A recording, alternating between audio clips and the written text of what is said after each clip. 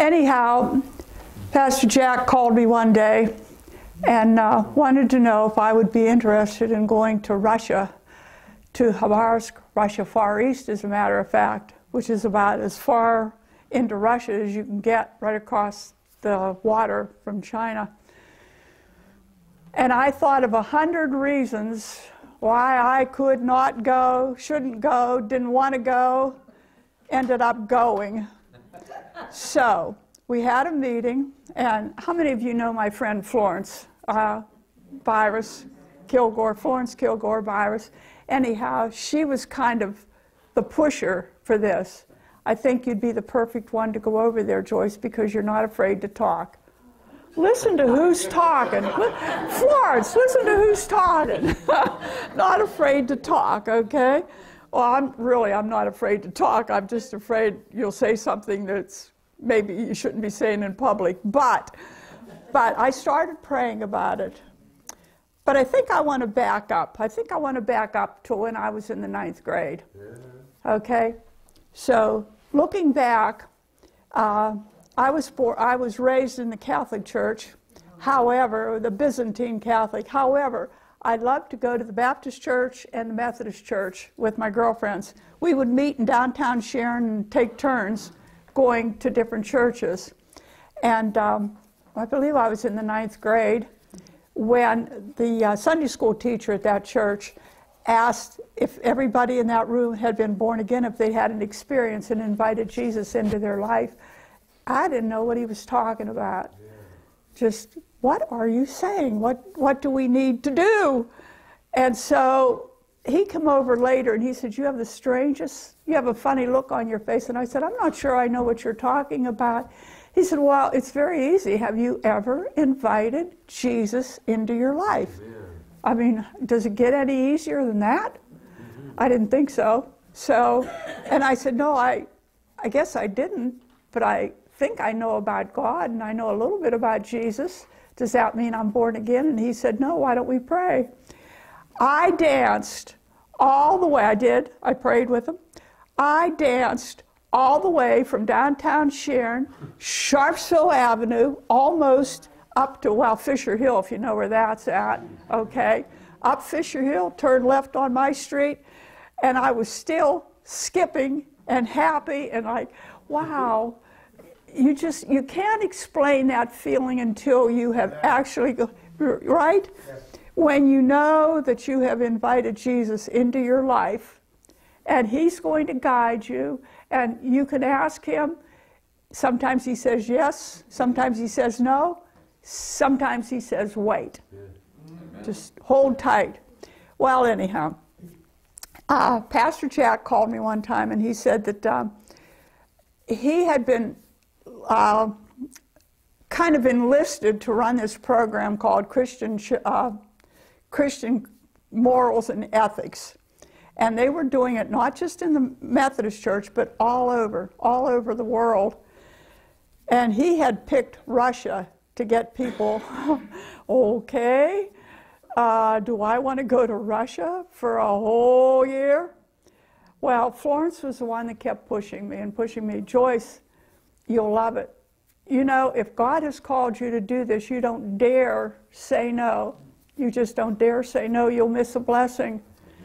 Okay, so we had a meeting, found out that the only catch to this was I had to raise $10,000. That took care of my airfare over, my food, my apartment. And I thought, oh, that's good. Nobody's going to donate $10,000. Well, Florence had a meeting, took everybody out to dinner. There's a lot of people. Don, God bless him and his first wife, donated $1,000. And my mother gave $1,000. And let's see, who was the third one? I forget. Anyhow, 3 people donated $3,000. And I thought, uh-oh, perhaps I'm on my way to Russia. Does this mean they like me or they're trying to get rid of me? I wasn't quite, yeah, really, I really wasn't quite sure where I stood at that point. But we had to go down to Baltimore, Maryland, to a training session where I met Charlene Rice. She lives down by Harrisburg. And we became bosom buddies, and we're still friends today. We don't see each other a lot, but we talk, we email back and forth, and she's been an inspiration in my life, and I hope I've done the same for her. So life goes on, and one by one, envelopes, letters, all kinds of little mementos would come. Please take this to Russia with you and remember that we're back home praying. Somebody gave me a cute little cross. I'm sorry I don't remember all of this now because it's been too many years ago, but little things started happening like, okay, I know this is going to be a wonderful, a wonderful, a wonderful year. So we did our training down in Baltimore, and finally comes the happy day. Got on an airplane, ended up in Khabarovsk, Russia, Far East. Now, everybody there seemed, I think everybody in the whole city knew Jack, and it was like a wedding procession. People were coming from everywhere to welcome us to Russia. I've never seen a scene like that in any airport before. So they escorted us. They had a little limousine. It wasn't one of those great big showy ones, but a nice little car with a chauffeur that took us to our apartment, which happened to be on the 5th floor. Up, landing, up, landing, up, landing, up, landing, up to the 5th floor. Everything that we needed, everything that we used, went up and down 5 flights of stairs before we ever touched anything. 5 flights. I think I lost about 15 pounds the first 2 months, which means exercise, ladies, exercise. It works like a charm. It really does. Well, anyhow, time marches on, and we started working with a group of young women, Christian morals and ethics. They were in the college right across the street from where our apartment just happened to be. Now, I don't know who picked that apartment, and I don't know if they knew where that school was, but boy, it was perfect. We didn't need transportation. That saved us money. We just got outside, crossed the street, into the building, and we were there. In fact, my granddaughter was little then. We were in this school one day, and somebody put her up on, do you remember this story, Sherry? They put her up on a table, and they started asking her questions. And she was just little. How old was she, 3? Not quite 3. Not quite 3.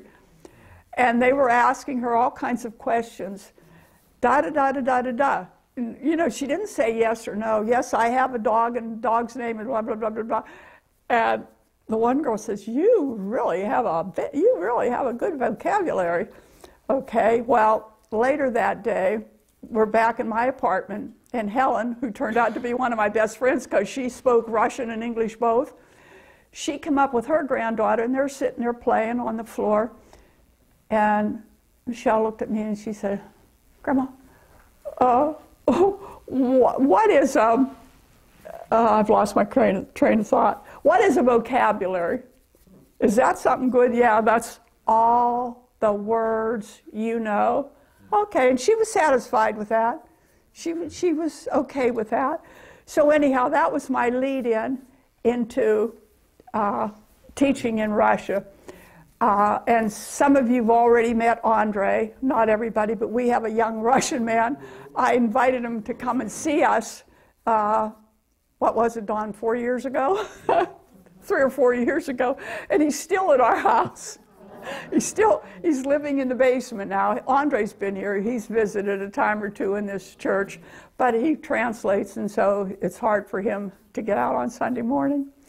So where am I going with all of this? Go tell it on the mountain. Amen. What do we have to tell? How deep is our affection to Jesus? How often do we take our bodies and go pray with somebody?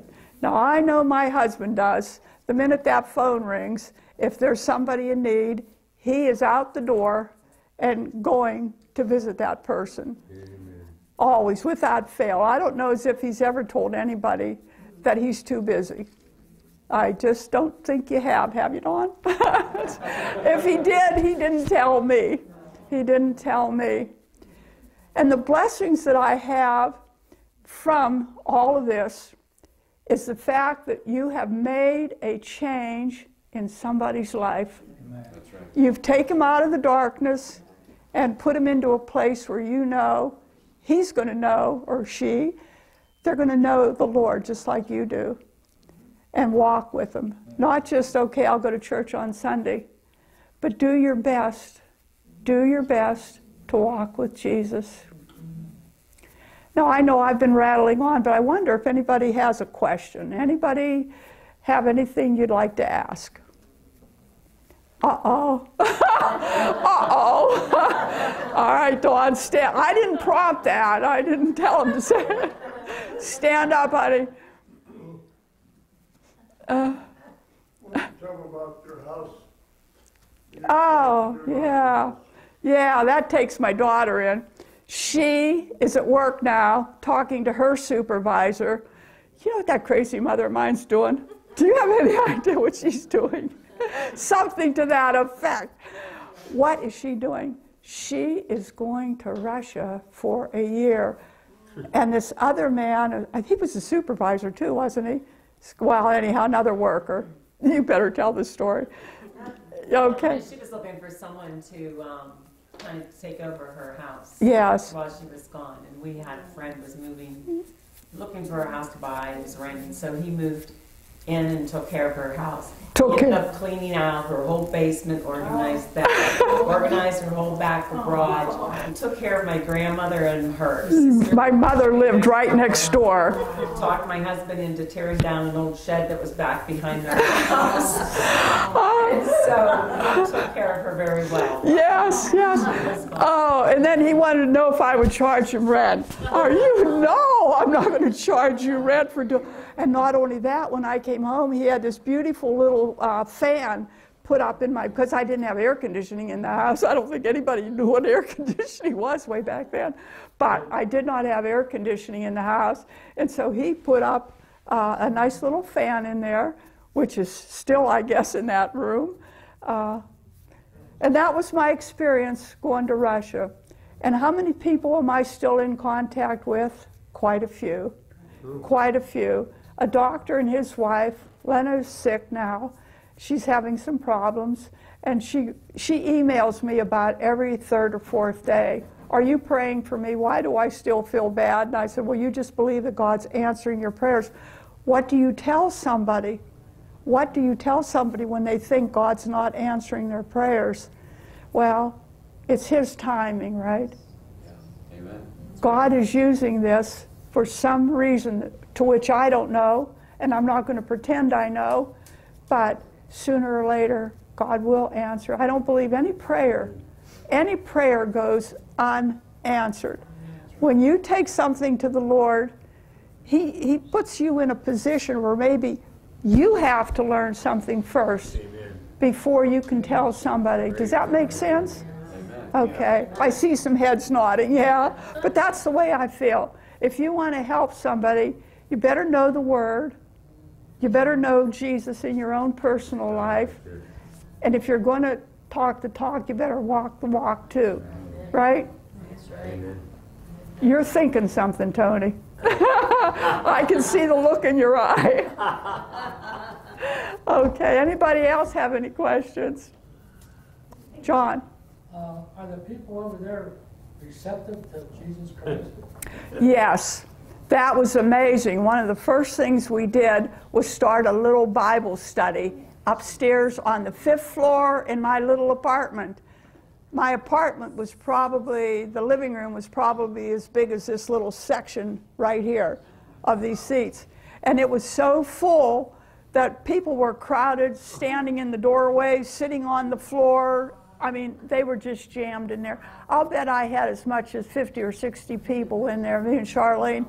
And we would just take one verse at a time, and they'd read it, talk about it, read it again. And after they talked for about 10 minutes, anybody change their mind? And they started, oh, I think maybe I have changed my mind. And it was amazing the way they just pulled in the words.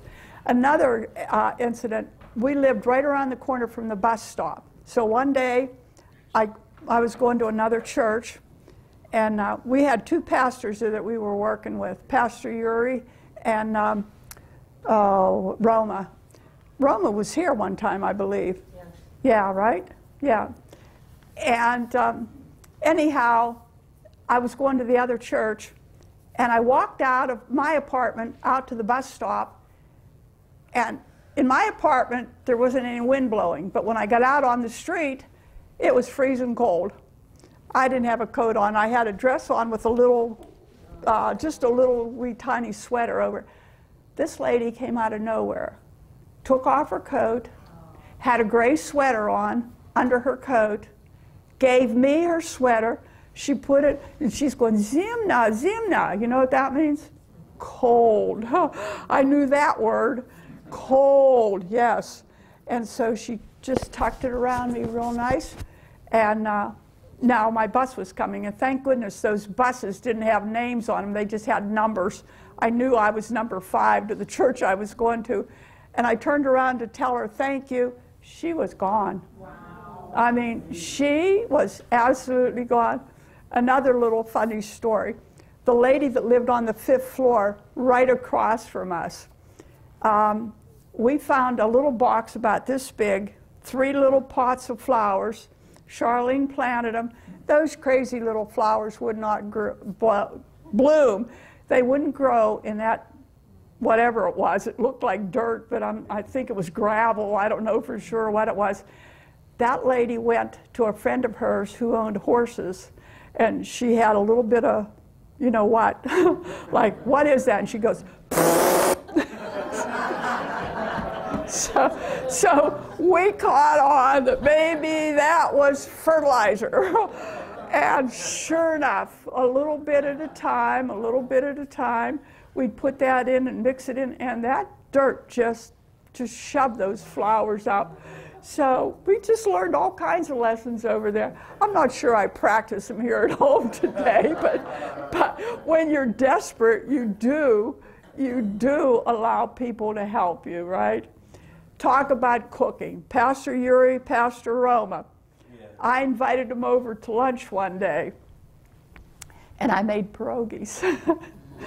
And they, you know, all know what pierogies are? Okay, pretty much you do a little dough with potatoes or cheese or whatever inside. And Roma spoke better English. Yuri, he knew a word or two, but not very many. So they were talking to each other, and Roma would talk to me. Hey, where'd you learn to make these? Where'd I learn to make them? I grew up on those. And when they found out that I was of Ukrainian descent, full-blooded, my grandmother came over here when she was 16. She was supposed to marry a coal miner from Pittsburgh. She was 16. This guy turned out to be 40 years old. And she took one look at him, and the tears were running down her cheeks. And she said, I can't marry you. You're too old. And besides, you're ugly. So, honest, that's the story my mother told me. So I'm hoping it's true. I don't want to sit in church and tell a fib, but I'm pretty sure that was true. But anyhow, my grandmother then got a job, not with this guy, but she was earning enough money that she wanted to go back to the Ukraine. In the meantime, down on it's right off of Sharpsville Avenue. There's a little Ukrainian church there, and she started attending that church where she met my grandfather. So they were happily married until they both died, and so our whole family of Ukrainians, we don't have any mixed blood that I know of until I married on. So. Any more questions? I think that's about the end of my... Yes, honey? What year did you go? 2000... What year? January 1997. 1997, yeah. Yeah, 1997. And it was awesome, really. It's an adventure to go into a strange land, a strange country, and see... And I did tell you about the gray sweater, right? Yeah, I had that in my mind to tell you too. Okay. How about all the mice that you made? made while you were there? The what? Eyes. Oh dear, yes. That's another thing. That got me in touch with this communist group. Andre could tell you more about that than I could. But anyhow, there was 3 guys. I don't know how they found out about our apartment, but they didn't know what was running in there because all these people were going up and down the stairs. And so one day, this guy who had to be 6'10" or something, we had little peek holes that you could look out and see who was at your door. And I looked out and I swear I saw his belly button. I mean, he was that big. I'm not kidding. But I looked out and I thought, who is this jolly good giant here that's sitting outside? And so we invited him in, and Jack Stevenson, he about had, would you get me a tissue, Tony, please? Would you get me a tissue? Oh, she's getting it, he didn't hear. I'm sorry, I'm either laughing or crying, I'm not sure which. Thank you, dear. So, anyhow, these guys were from the mafia, and 3 of them, yeah, they were. 3 of them came in and wanted to talk, and what were we doing there, and who paid our way, and who did this, and who did that, and who did the next thing, until I thought, what is this guy?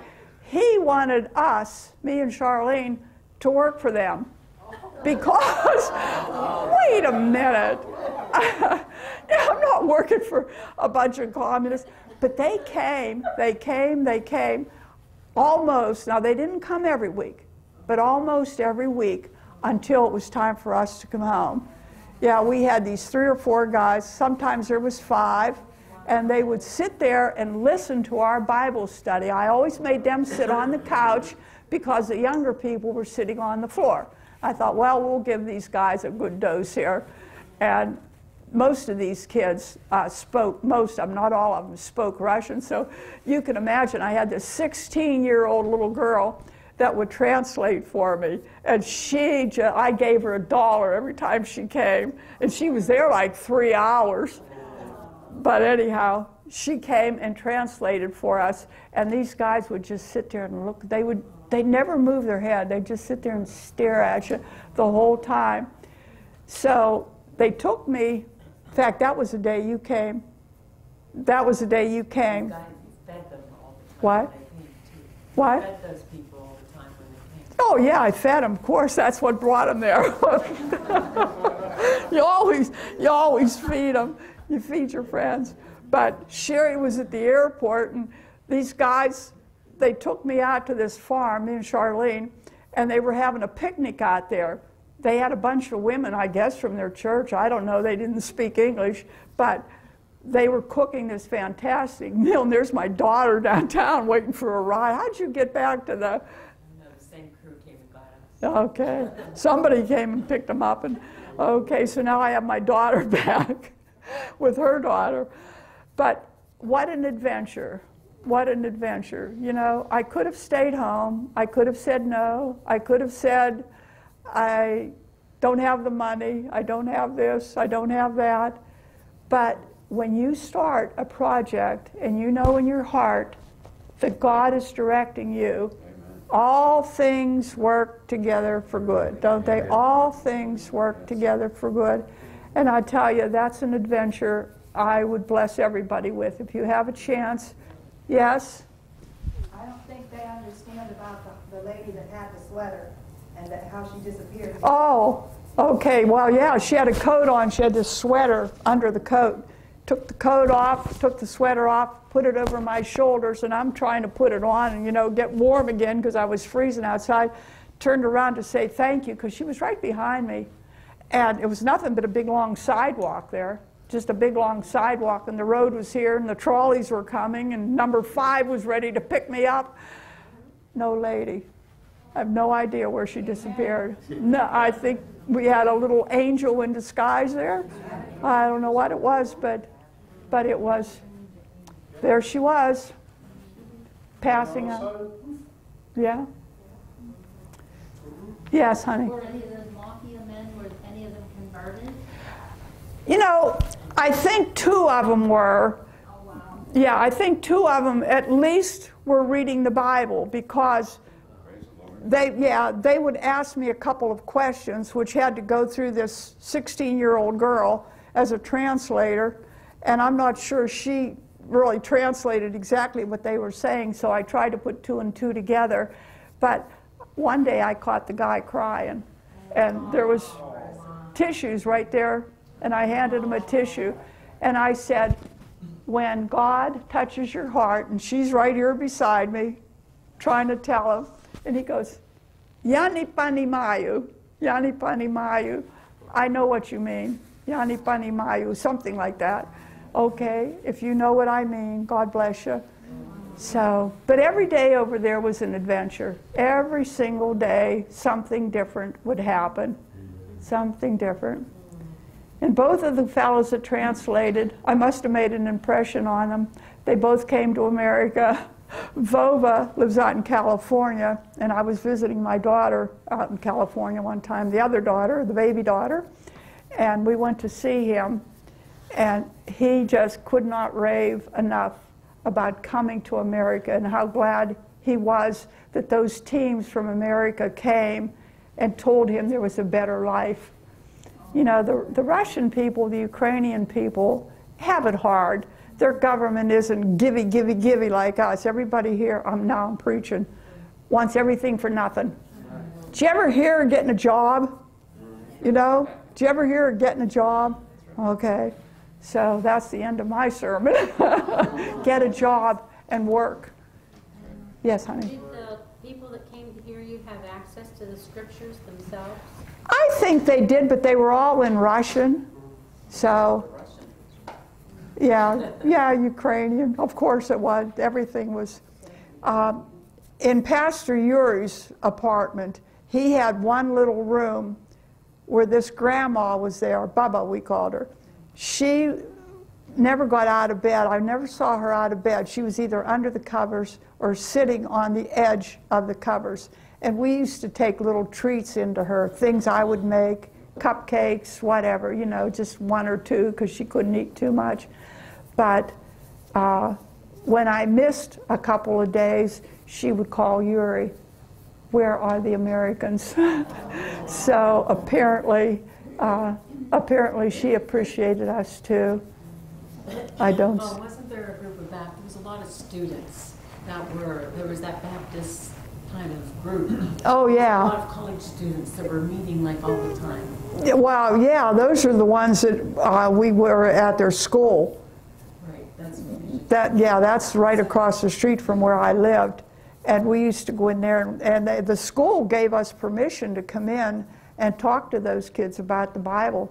They didn't, nobody seemed to care. And I always thought that would be almost next to impossible to go into a foreign country like that and, you know, start. And I said, well, let's just read a page or 2. And of course, this little 16-year-old, Andre couldn't stand her, tell her to shut up. But it was funny because she wanted to learn. She wanted to know what I was doing, what Charlene, what we were doing there. And she just, every word I said, I'm sure she translated correctly. She used to write to me, maybe once a month, but I haven't heard from her for a couple years, so I don't know what happened. Lost that connection. Now, was Andre your interpreter too? Andre, yeah, is very talented. We went to Yuri's church, and he could spot an American just like that. And so he sat right behind us. And would you like me to translate for you? And I said, what is he? He's, you know, okay. Yes. I said, yes, we would. And so we became friends right away. And he'd come over to the house, and he'd run, what's going on? You can't hear? So Andre would run, Andre and Vova both would run to the grocery store for me, to the post office. No postal, no mailboxes on your front porch. You had to go 6, 7, I forget, 7 or 8 streets up to get to the post office. And I said, well, here, I'll give you, I don't know, a quarter or whatever it was to get on the trolley. No, we'll walk up. They'd run up to the post office, and in 15 minutes they'd be back. No mail today. So, oh dear. Yes. How long were you there? 1 whole year. But I mean, as you were going, you were apprehensive. Uh-huh. How long were you there before you felt the peace of God and you said, I belong here? Is it when somebody accepted Christ, or was that before that? I think it was when I started walking up that stair. There was just like a presence there. And I said to Charlene, because we both had suitcases we were carrying, and the guy, I don't know, we had about 5 suitcases between the two of us.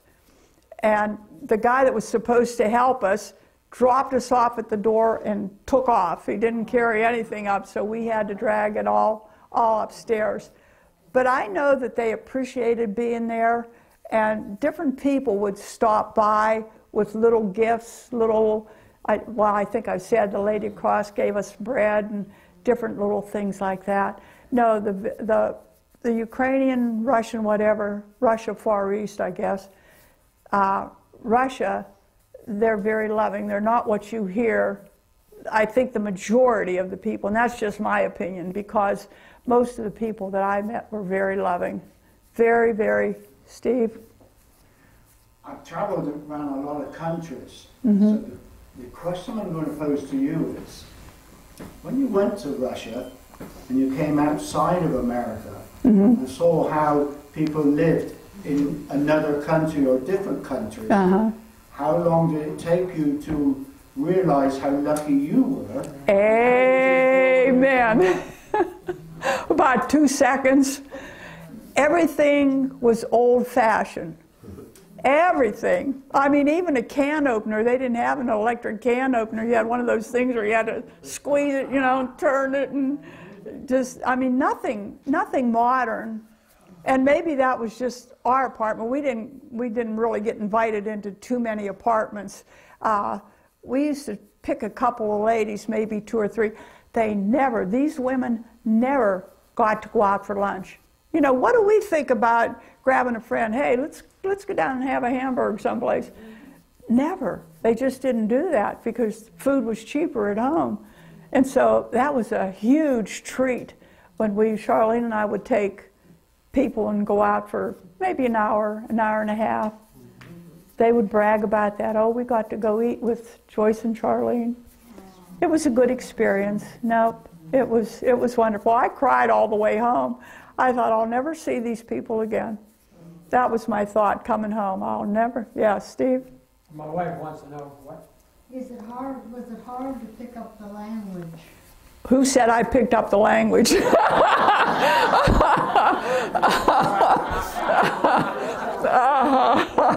I say that? No. I knew a few words, Dolly, but I didn't know too many words, and I should have, because my grandmother spoke Ukrainian, and that's very similar to Russian. And I should have known more, but I didn't, unfortunately. Sam? We said that Florence was very influential. Oh, yes. To go there in the first place. Uh-huh. So I'm very interested to hear about your first conversation with her after you're over there. Well, when I told her how much money I had to earn, she says, oh, that's nothing. She said, we'll just have this little dinner. Okay, so we were up at the Hickory VFW, and she must have had, I don't know, 50, 75 people there. I don't remember exactly how many, but a whole ton of people. And I don't know, for some sweet reason, different people, Don and his wife gave $1,000, and my mother and another couple, and Florence and Jim. And I got promised half of what I needed. And the rest of the money started coming in little checks. And then we had a box here that Jack Stevenson would get, and he would bring money over. Well, he had a ton of money, and someone stole his case that he was carrying, yeah. And he gets over there, and he was almost in tears because, what am I going to do? What am I going to do? And here, the people that stole that case off of him took all of the stuff inside except the American money. I don't think they knew what it was. And they threw it in a garbage can, and somebody found it and took it to the police. And of course, TJ, where's Ron? Ligo. Oh, Ron, what was TJ's real name? Ron came over to visit, and we never called him anything but TJ. And I keep thinking, why didn't I ever know his name? Because he never told anybody his name. TJ Horn, that's all I knew. Hey TJ, hey TJ. But he would knock himself out backwards to do anything that we asked him to do. Whatever we wanted to go, wherever he would, like one time, we went to see Romeo and Juliet. It was in Russian, but underneath was English. And so when we came out of the theater, everybody started yelling, "Yeah, Americanka. She's an American. She's an American." And so here comes this TV reporter and shoves a microphone in my mouth. And you know how bashful I am. I didn't know when to stop. So, yeah, da-da-da-da. So anyhow, he asked me if I'd ever seen. I said, "Oh yes, we've seen the play and we've seen the movie and we've read the book and everything. We know all about Romeo and Juliet, so beautiful, so beautiful." And it is, you know, it is beautiful. So we got to see an American movie. I get home, back up my 5 flights of stairs, and there's all kinds of people calling, "Is Joyce there? She's on television. Turn television on." So I'm now popular. I'm a TV star on TV. And I always seem to be the one. Maybe it's because I have a big mouth. But Charlene would always step back about 3 steps so nobody asked her questions. And I was always the one that would answer the question. I said, "Charlene, all you speak in English. You're a school teacher. What the heck's the matter with you? Why do I get to do all the talking?" "Because you do it so well." "Okay." And that was really going over and over. Yes. I think what Sandy wanted to know, when you come back and we were talking with Florence, what did she have to say? Yeah. Florence? Oh my. I don't know as if she said anything except she was extremely glad to have me back. I mean, we did everything together. Florence and I were buddies. Buddies. Very good. But I meant, did you kind of thank her for pushing you to go because it was such a great experience? Oh, I did that all the time. I would email her and write to her and do all kinds of stuff, and because we really did great things there. Oh, and that mafia group, they took me out. That's where I was the day you come in. They took me out to this farm, and I was the only American, but there was a Russian that understood the language. And here they had 3 women in the kitchen cooking this fabulous thing. I don't know, I think it was a pig. It didn't look like a pig, but on a rotisserie, they had this animal, but all kinds of good food. Okay, I got to go to the airport. My daughter's coming in. No, they'll get. So anyhow, Sherry was not met at the airport by her mother. But you made it to the apartment, didn't you? Yep, made it to the apartment. I'm sorry, my nose is dripping. Oh. Any more questions? What else do you think about? Way back. When you were there and all that the whole year, did they have customs, or what did you feel like if you were there for the whole year? You were there Thanksgiving, Christmas, New Year, all that holiday. Do they celebrate? They do, but not like we do. It's mostly around food. You saw very few lights. Downtown in Hvarf, don't ask me why, but in the middle of nowhere, they have like this great big, huge swimming pool, probably from here to the street. Not very wide, but the kids used to go in there and swim in this water, and it always looked kind of mucky. I wouldn't have wanted to go in there. But we'd stand there and talk, and people would come up to us, "Are you an American?" And how do they know we're an American? Do Americans look different? Do we smell different? Do we talk different? What's different about? But you do kind of know that, and I think the way we dress too, you know, we had little better clothes than most of them did.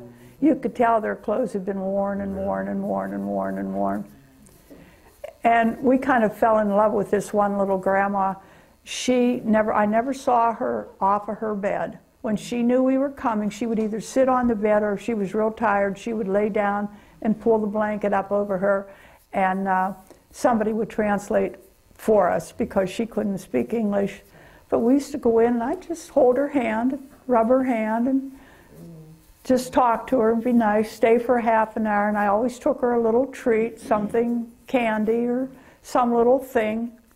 So we made a friend with Grandma, and she died right before we came home, but we could not go to the funeral that time. We were booked to do other things. And this mafia crowd too, they had helicopters. Hey, girls, you want to go on a helicopter ride? Sure, Charlie said, not me. So guess who went on the helicopter ride? We were gone for about an hour, and I thought, oh God, please let there be enough gas in this thing to get us back to this field where we're coming out of. Yeah, that was a good one. Why?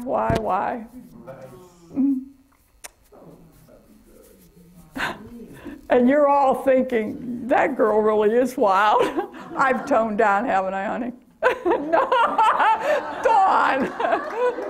That's not nice. How did you know that they weren't the KGB? You know what? I think at one point there was a KGB guy in with them, because asking questions and spoke fluent English.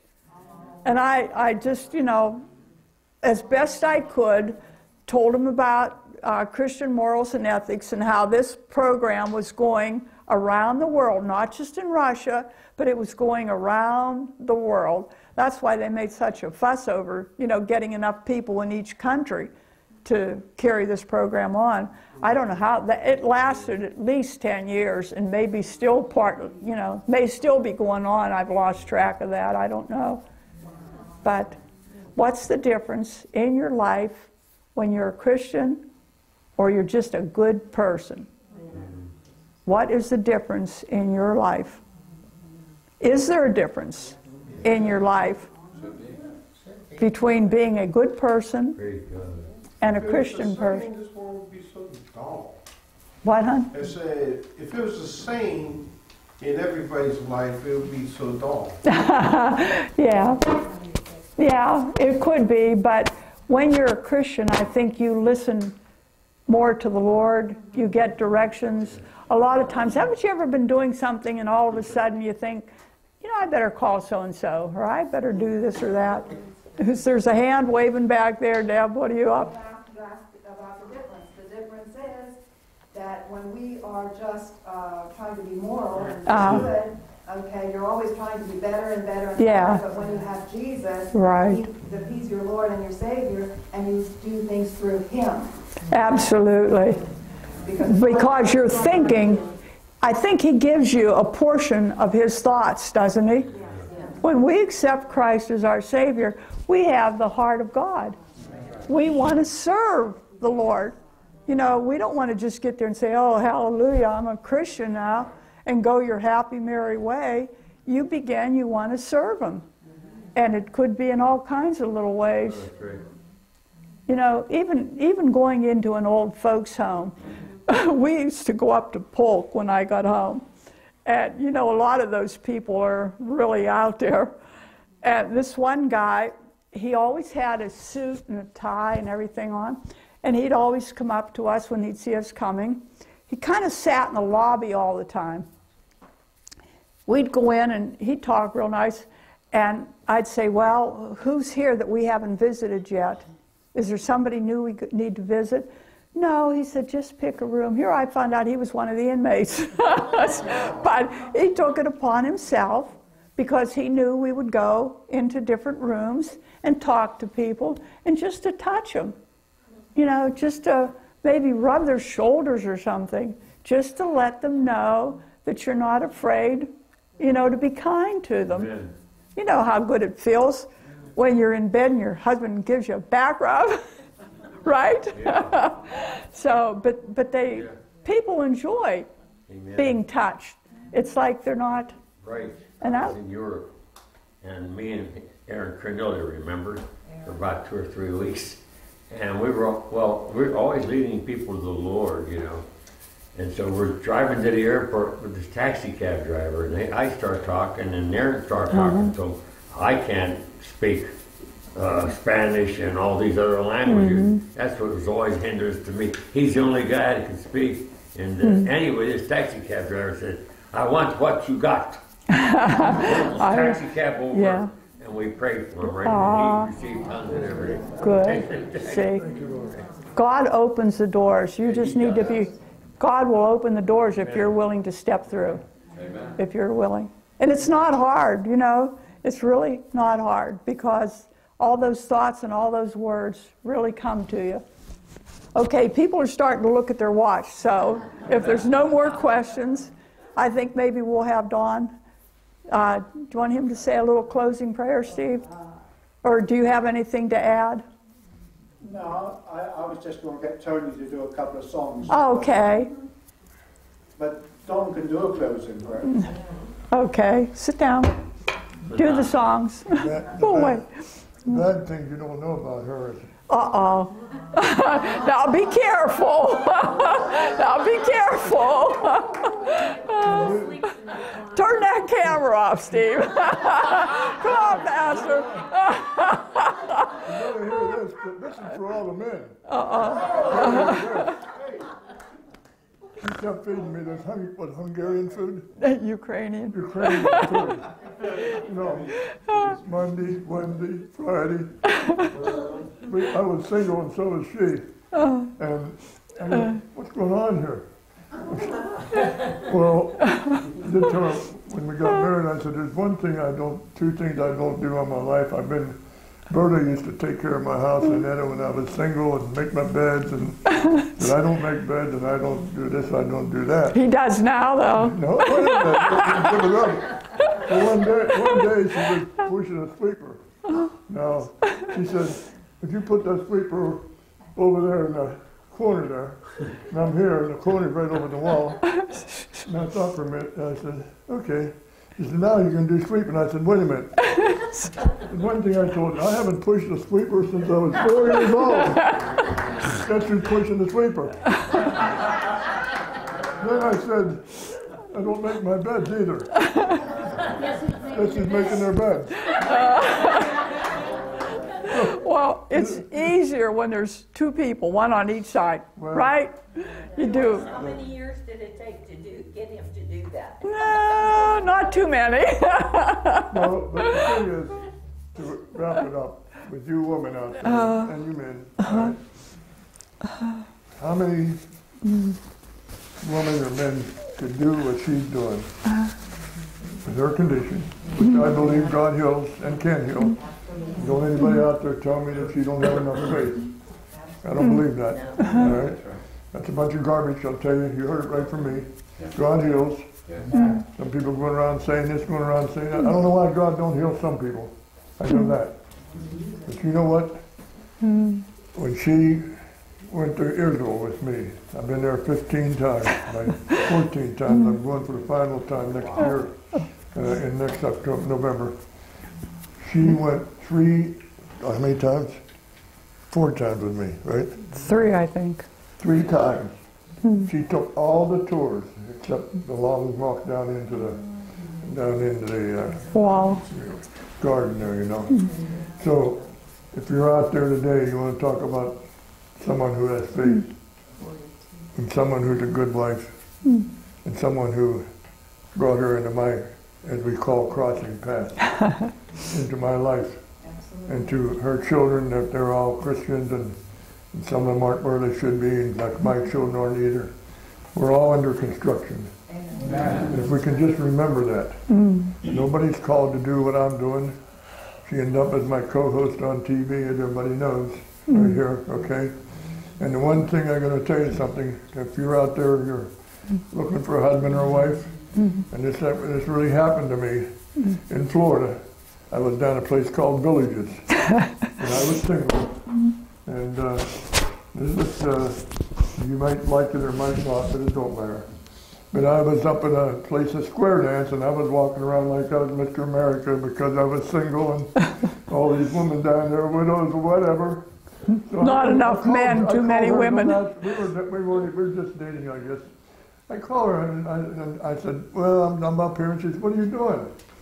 And she said, oh, I'm up here at the square dance, and they're dancing and having a good time. And I said, I'm just having a good time. And I don't know why I called her. Because you missed me. So I said, I'm going home, go to bed. You know what she said? Who with?